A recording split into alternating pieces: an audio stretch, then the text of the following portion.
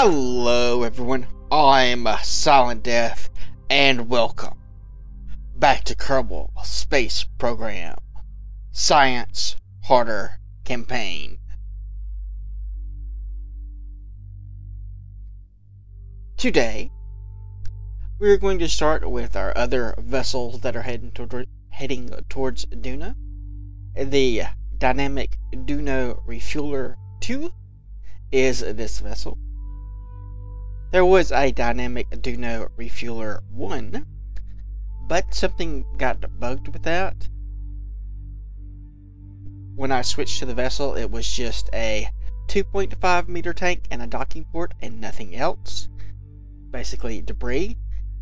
More to the point, we did not have 2.5 meter tanks when we launched this vessel, or the other one. So I really don't know how that messed up. Some kind of glitch in the save file, I guess. When I deleted the vessel, the number of active vessels decreased by 2, so I'm guessing some kind of debris and the vessel itself got mixed up, and it's just gone now. So we don't have as much fuel as we were planning on, but then again, we're not planning on doing as much as we originally were going to, due to us having to update. So we're just going to fast forward to the transition. And for the refueler, we don't need to be too specific about the orbit it ends up in, since it's going to end up docking to the Dynamic Duna. Just any kind of orbit where it's captured, and then we can adjust it when it's time to dock. We want to get both these guys, the refueler and the ComSats, in orbit around Duna before we move the Dynamic Duna, just to make sure that we don't have any kind of distractions while we're trying to land on Duna.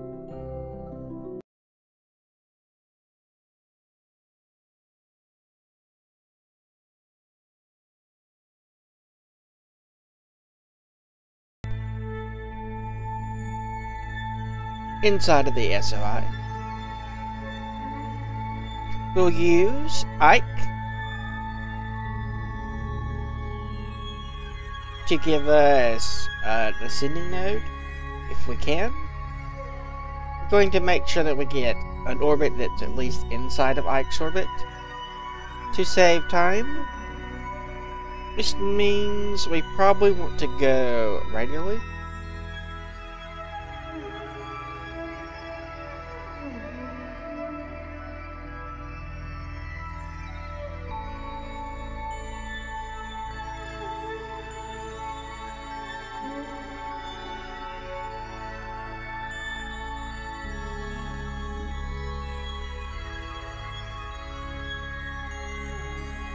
No anti-radial.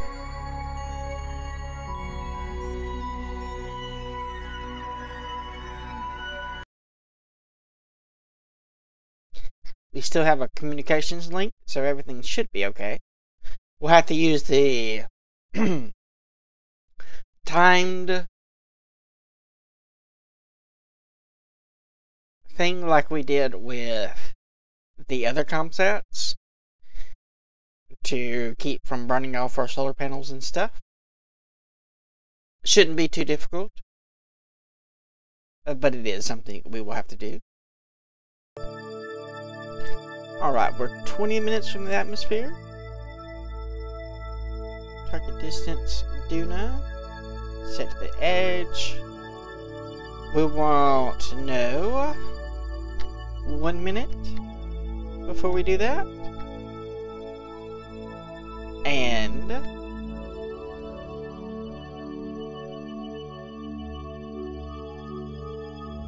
that will give us a time for when we're past the atmosphere. We'll set this target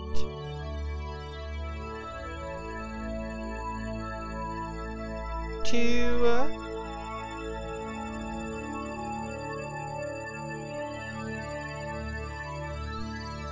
Duna maybe? Alright. think we'll set it towards Duna.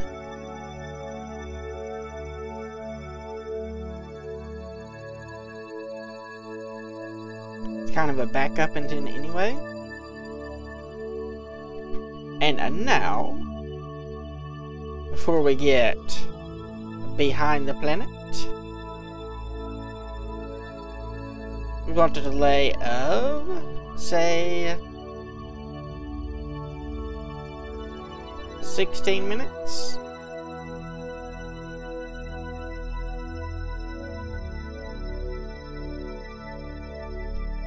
We'll tell it to deactivate this and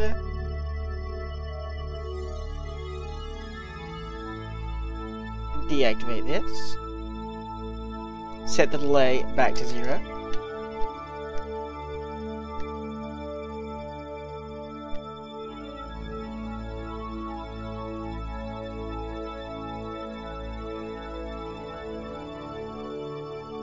Retract this.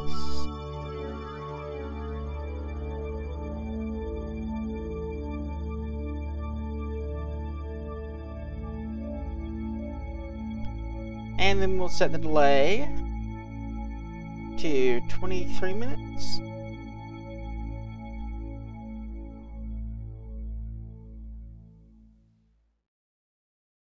And activate this. And also toggle abort. It's like 14 minutes or 15 minutes. Toggle the abort again.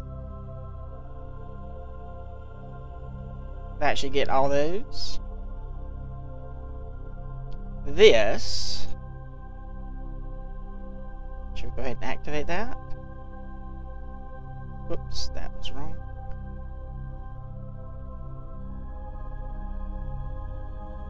Activate at... No, don't see it. Activate, deactivate. Maybe I didn't actually click it. 0.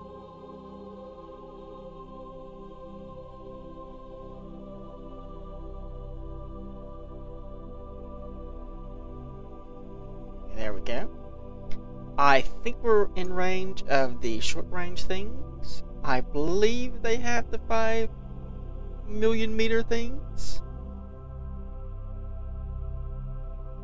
Either way, we should be okay. Deactivate this. We still have communications. That is good. Set this to go 19 minutes.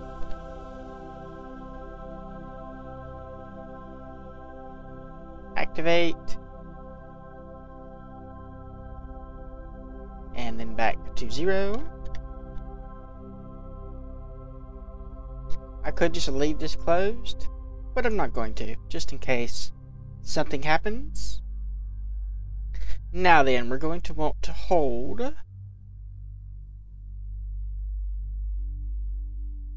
prograde or retrograde. I think retrograde. Surface retrograde. Assuming this works.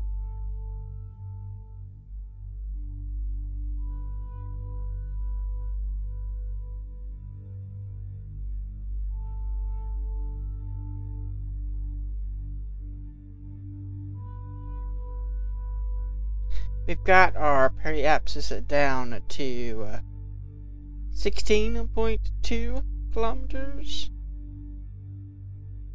Not sure if that's going to work or not, but it should be good enough to get us captured. Now then, it's just a whole bunch of fast forwarding. And we'll have to repeat the process with the ComSat pack. Though that one's going to need to be aligned a little bit better. So will this one, but we can do the aligning later.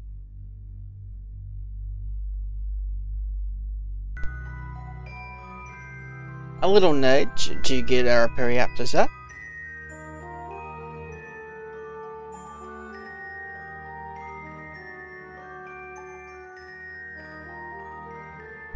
And that is it.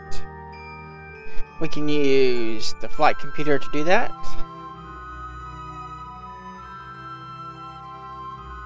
Just to make sure everything is okay. And then it is on to the ComSat pack. Looks like we still have a bit of a problem getting an IC encounter, so we're going to have to do another tiny bit of an error braking. We'll shoot for 20k-ish. We'll see what that tells us. And this time we shouldn't have to retract anything. I don't think the atmosphere is going to be that thick.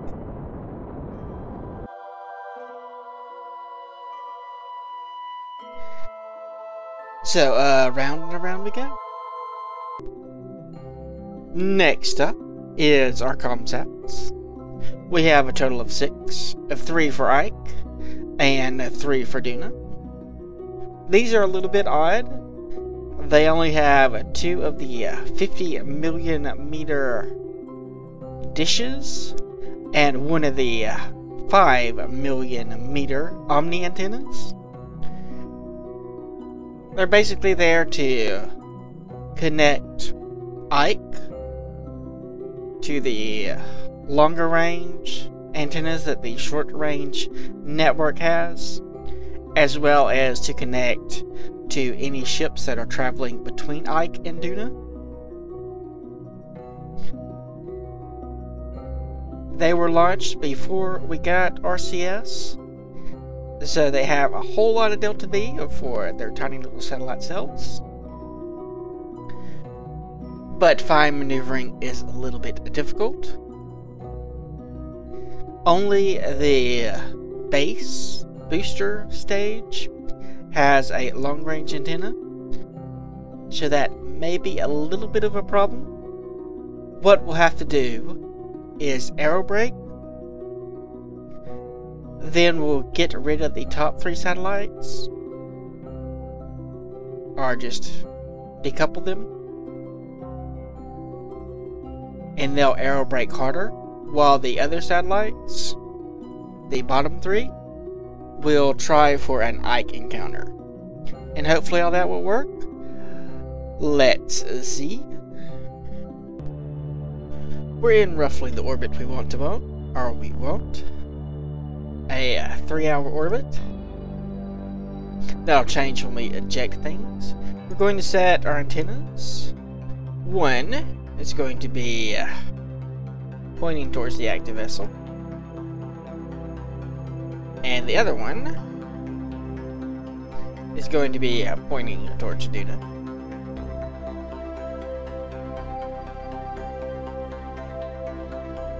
And that'll happen for all of these. Anyway, we're going to come over here to the sun side, sunward. We will decouple a satellite and reduce the other 2 satellites' orbits to 2 hours. Orbit, drop off satellite, bump that up to 3 hours, orbit, and then bump the other one up to 3 hours. So that we'll have a nice triple satellite coverage of Ike. And then we'll kind of do the same thing for Duna. The orbit we want for Ike is 249.974 kilometers. The orbit we want for Duna, for a 3-hour orbit.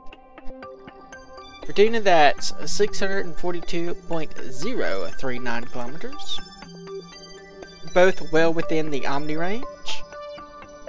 And that is how we like it. The ComSats are in place. So the last thing we're going to do is back here at our Minimus base. We're going to mothball this station. So we will need someone in here. Transfer you. We don't have enough to transfer everybody. Alright. Oh, there's only 2 guys here. But that is not the case. Also going to transfer this guy. And I guess Seaman here will have to hang out in the base for a little bit longer. We'll need to send another vessel here to bring a gravioli detector, and that'll pick up Seaman at some point in the distant future. So we will decouple here.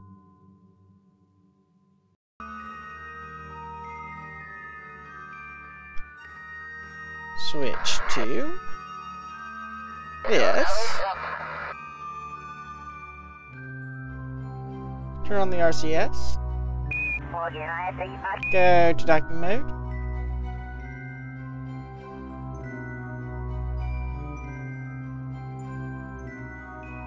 Then undock here.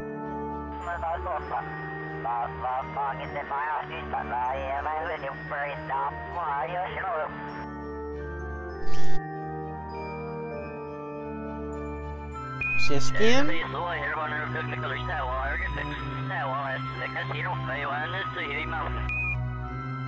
And back to docking.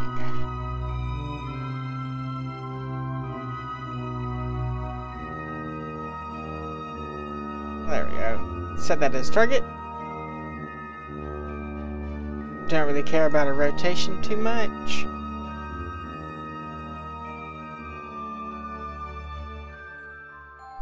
Fine controls.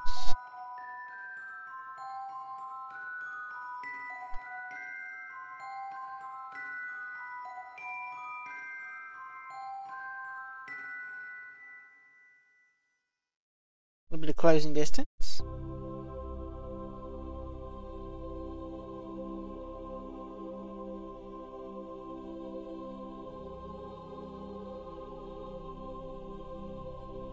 A little bit more.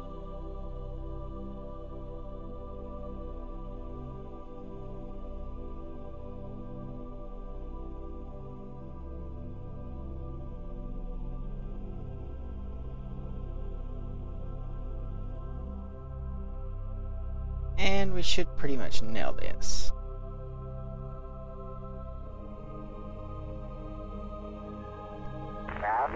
There we go. How much food do you have? Enough for 5,000. Okay, that's enough for you to live. Yeah, you'll be fine. We'll send the other guys.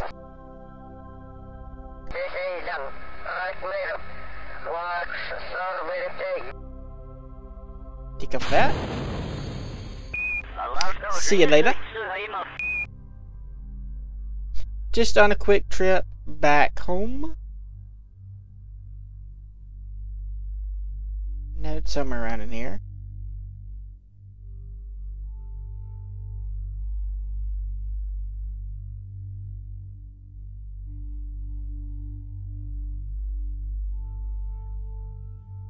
About there. Yep, this is 15.95. That's a little bit much.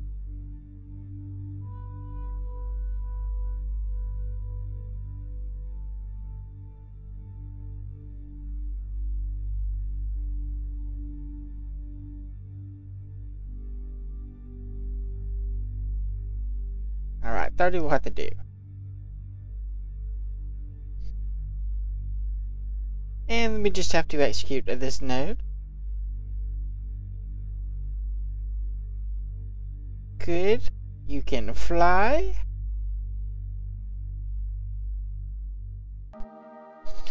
Our Kerbols are leaving Minmus. And with this, we are going to end this episode. Like if you like. Subscribe if you're not. Leave a comment if you have anything to say. I do read all the comments.